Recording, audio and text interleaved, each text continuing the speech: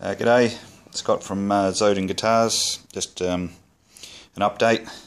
It's been a little while, probably a couple of months.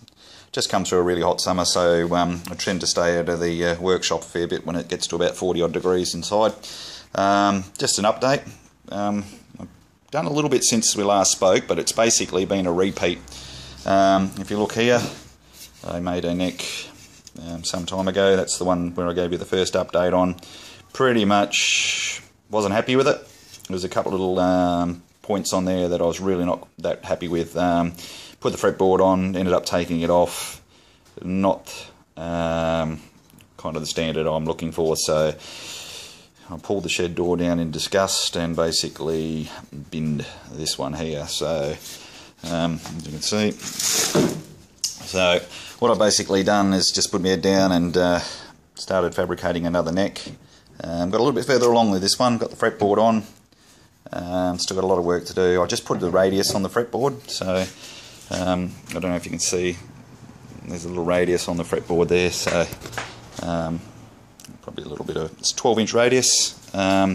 Basically made this piece of steel up here with a concave radius in it of 12 inches, glued some sandpaper on with some double-sided tape, then just ran the actual guitar along like so. Got it sanded down, so I've got that pretty close. I won't go too hard, and then what I'm going to do is finish it off with this radius block here. So I'll put some double-sided tape on that, and then I'll just run this to finish the actual fretboard on. I'll get it as close as possible, and then I'll put a finish on it with some really fine grip. I've got to put a veneer on here. Got the nut. That's got to go there. So they're basically going to do a guitar that was pretty similar to the last one I've done, with some really old wood on top. I'm going to distress it, make it look old. Once again, a lot of work goes into this, but it'll look like it hasn't. Just over to here, if you mind the mess, I've got the body, join the pieces together.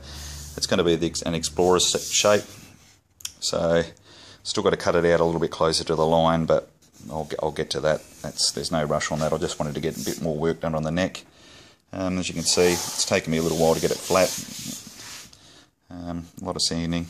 So got a centre line there. So what I'm going to do is put a rough veneer on top of this as well. What I'll do is I'll end up sanding out a lot of the wood in here. Or sorry, not sanding out, taking out a lot of the wood in here to lighten up the actual guitar. This is Marry, and it will have some distressed mill cut jarrah put on top as a veneer.